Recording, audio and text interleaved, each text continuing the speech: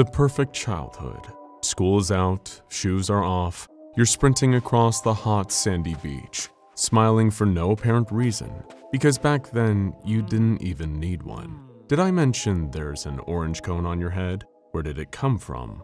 Why is it there? What is the point? Do not think too deeply about it. There is no room for symbolism in the summer. There is no use overanalyzing the antics of teenage youth. It's just a cone, and you're just a kid, doing things for no other reason than that you want to. You're busy living, doing your thing. Responsibility is still years away. Such a pretty picture we're painting, isn't it? But this is SCP Explained, so of course by now you figured out this is all a misdirection, didn't you? Well, here it comes. Watch closely. Look at you run, moving towards nothing as if it means everything. Look at that smile, the wind whipping through the gap in your teeth. Soak it in. In 20 years, your face muscles will have forgotten the movement. Look at you live. Yes, go on. Soak it in. You will be chasing this feeling your whole life, while moving further and further away from it. Oof. Depressing, isn't it? We think so too. But here is the silver lining. Something you'd be wise to celebrate. At least you have this moment to look back on. The memory is with you forever. Not everyone is so lucky. Not everyone had a good childhood. Furthermore, not everyone even has a childhood at all. Some live beyond the expectations of age. Imagine a 14-year-old forced to be 40. That's not to say they have to pay taxes or can run for Senate. No, this level of forced maturity that I'm speaking of transcends the scope of average adulthood. So let's not imagine a kid going through the mundane life of a cubicle junkie, filing papers, pretending to work, and answering phone calls. Instead, let's do this. Imagine a kid going to war. Imagine a kid carrying out stealth assassination missions. Imagine a kid being locked in containment, living with little human interaction and freedom. This is all to say, imagine a kid not being a kid at all. Now this is more like an SCP Explained. This is the sad story of someone who had to say goodbye to the joys of adolescence earlier than anyone ever should have to. In fact, they didn't even get to say goodbye at all. This is the story of SCP-105. Now, to be clear, SCP-105 is not a bloodthirsty demon living in the shadows. It is not an unsquishable spider dancing across your hardwood floor, mocking the soles of your shoes as they stomp down with no success. It is not a grand piano in a hotel lobby absorbing the DNA of all who touches its keys. And it is not a freezer that tempts late-night snackers to reach deeper and deeper towards an ever-elusive hot fudge sundae, until they are sucked in frozen solid, sold for millions and displayed as decorative ice sculptures atop the center of punch bowls at parties for rich politicians. No, we'll just have to get to those later on a different day. Because SCP-105 is just, how do I put this? A girl. Yes, a small, unremarkable looking girl. At the time of acquisition, she was just 1.5 meters tall and weighed 50 kilograms. Even those of you listening with little to no instinctual senses for converting meters and kilograms to feet and pounds can still understand this is no frightful giant we're talking about. Lining up a class by height, she'd blend in somewhere toward the middle, and if you look even closer, beyond the shallow surface of measurements and toward the details of her face, even still, you won't find a single freckle to fear. SCP-105 has blue eyes and blonde hair. Nothing coastal Californians haven't seen a million times over just this Monday. Formerly known as Iris Thompson, SCP-105 has no discernible oddities. If you saw her jumping rope, you wouldn't point and stare. If you saw her at the park playing with your children, you wouldn't pull them away and squeeze them tight. If you saw her walking toward you on a sidewalk, you wouldn't turn around and run away in the other direction. By herself, SCP-105 is not too different from anyone else, no matter how close we zoom in on her appearance, personality, or her tendencies. There is nothing to see that triggers alarms. If you ask her to spit fire, she won't. If you conduct a lab experiment where she has to find the exit of a maze using only her sense of smell, she will get lost and fail. This is all to say, if you look too closely through the microscope at SCP-105, you might miss her anomalous abilities. Instead, you'd be better off taking a step back and just watching her live her life. And that is all that she wanted to do. Live her life. Is that so much to ask? The first thing you will notice is that she isn't alone. And like in any good buddy-buddy film, her counterpart reveals more to her character. So who is standing by her side? Who is the co-star of this film that pushes our protagonist into the Foundation spotlight? Well, it's no person at all. It's a camera. Her camera. SCP-105-B is a Polaroid One Step Express, manufactured in 1982. It does not appear to have any out-of-the-ordinary physical characteristics and appears to be, for all intents and purposes, a normal Polaroid camera, operating as expected for all persons aside from SCP-105. When you point it at a subject, they don't get sucked into the lens. The flash can't blind an army of soldiers. When you say cheese, it doesn't shoot out a brick of cheddar. The camera is nothing more than a camera. That is, until it's in the hands of Iris Thompson. What's more unique than the camera itself are the photographs it produces. When SCP-105 holds a photograph taken by SCP-105-B, the picture changes from a still shot to that of a real-time image of the person, location, or object photographed. Regardless of the subject of the photograph, the image will convert itself into what appears to be a handheld live stream of whatever was pictured. Imagine a photograph of a waterfall. If held by SCP-105, you do not just see the image of a waterfall, but you will physically see the water falling, splashing down onto the rocks below. It is similar to holding your cell phone and watching a GIF. However, instead of just watching, Iris is able to interact with it in a way beyond any technology has ever allowed. SCP-105 is then able to move her arm through and into the photograph and manipulate objects within reach of the original point at which the photograph was first taken. Yes, you heard me right. SCP-105-2 doesn't just offer Iris quick prints of memories, it gives her much more, granting her access to a new dimension. Although this is clearly a unique situation for Iris, it doesn't mean that Iris is the only one affected by this anomaly. When she engages with the photographs, it actually affects the world attached to them.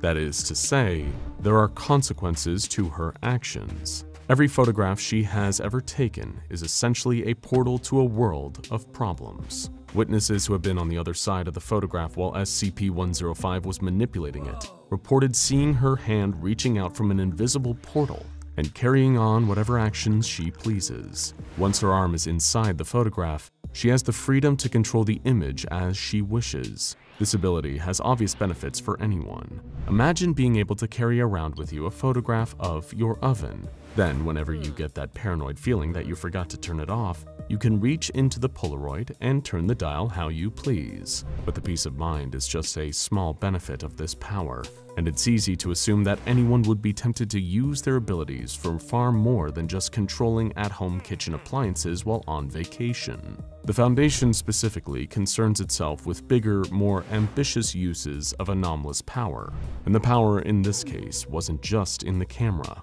While 105-B helps Iris use her powers most efficiently, she is still able to manipulate objects through photographs taken by other cameras, though not quite as well as when she's using her favorite camera.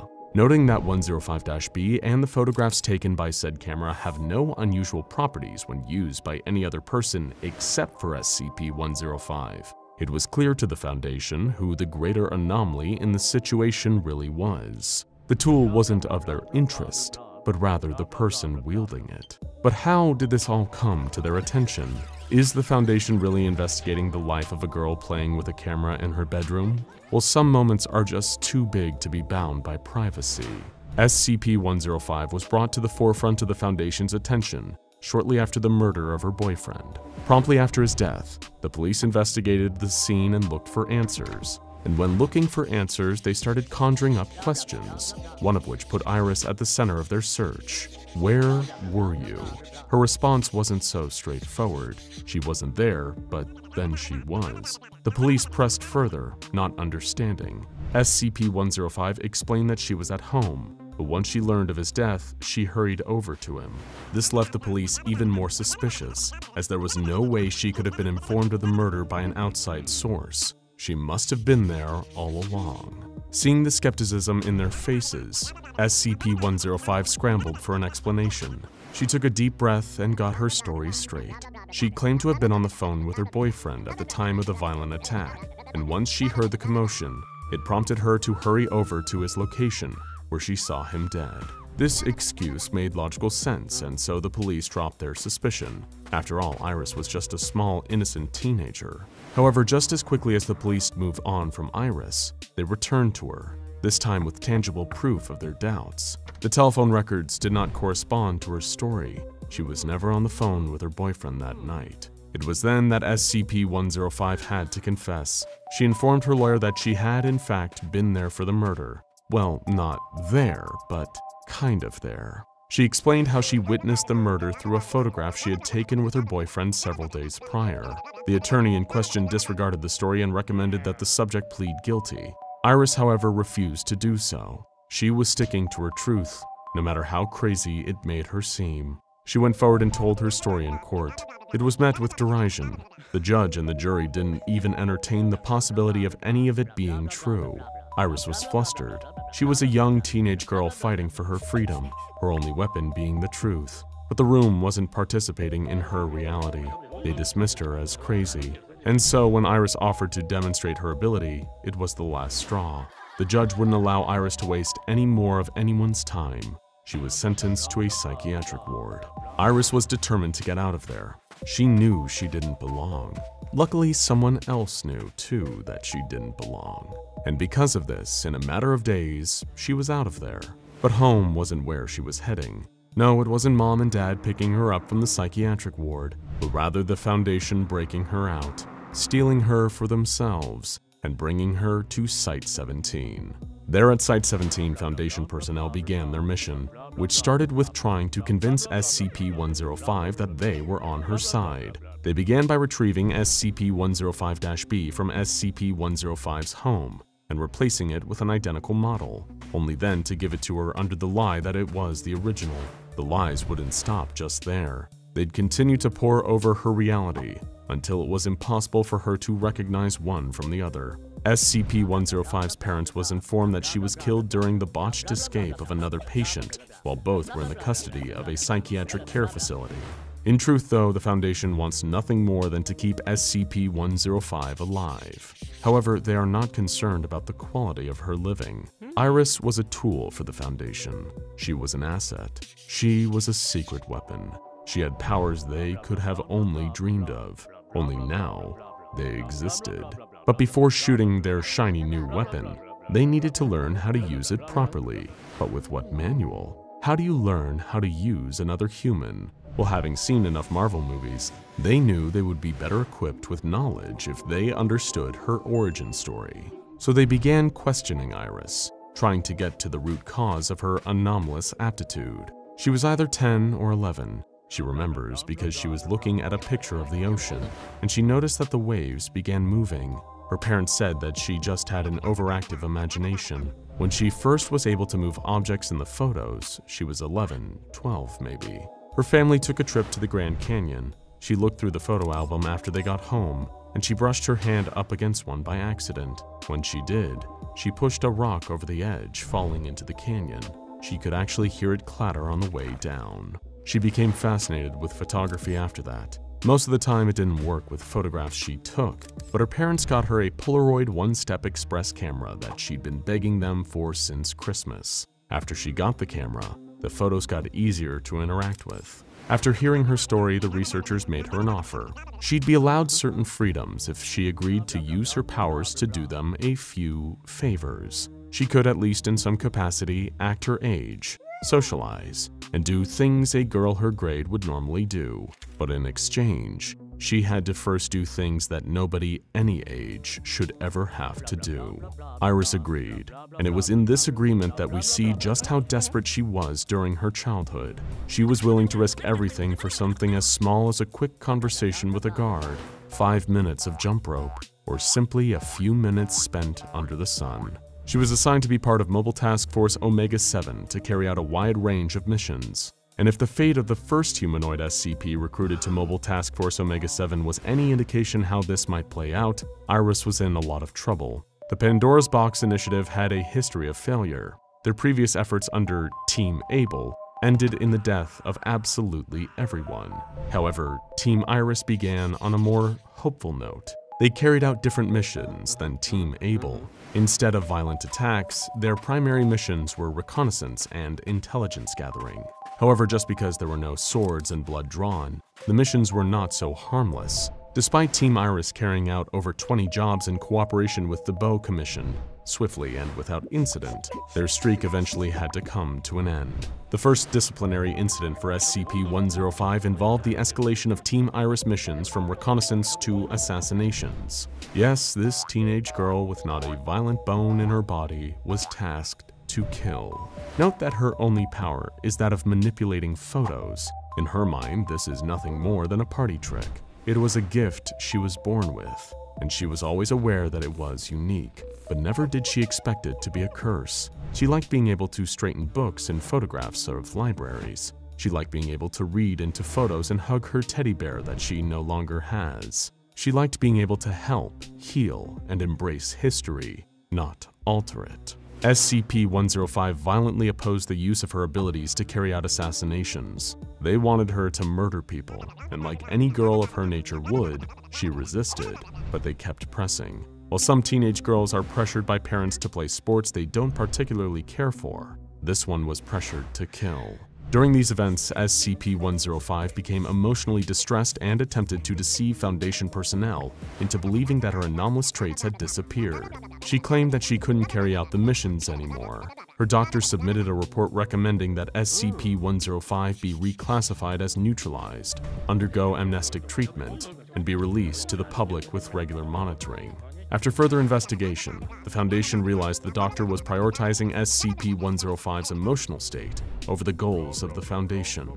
They had built a friendship. He was the one telling her to pretend not to have powers anymore. This was all found out. Thus, his recommendation to release Iris was denied. With nothing to lose at that point, the doctor even helped Iris try to escape the Foundation's custody. But this failed. She was captured, and the doctor was promptly discharged. At that point, Iris had to start over again to regain the trust of the Foundation. In yet another compromise, she re-demonstrated her anomalous abilities in exchange for the restoration of limited privileges. Nothing more than occasionally being allowed to jump rope, getting a lollipop every Thursday, and being informed of the recent trends on TikTok. And so this is where we know her to be, continuously making sacrifices in exchange for tiny teaspoons of teenage life. All the while she is growing older and older, unfulfilled by the years she passes. And so while it is easy to look back on our childhood with lust and longing, at least it was there, and is still there now, safely stored in our memory, stored in the protection of the past. For Iris, this is not so. Her childhood is both behind her and in front of her. It is something she moved on from too quickly, and it is a future she fights for every day. Even when she is 97, gray, decrepit, and on her deathbed, she will be sacrificing her freedoms to feel 15. And so we have to wonder, is SCP-105 a danger to anyone at all? I leave you with a question. Are we more likely to be attacked by a dog, or the master holding its leash? Now go check out SCP-053 Young Girl and SCP-3082 Neverland's Lost Boys and Girls for more peculiar, anomalous children.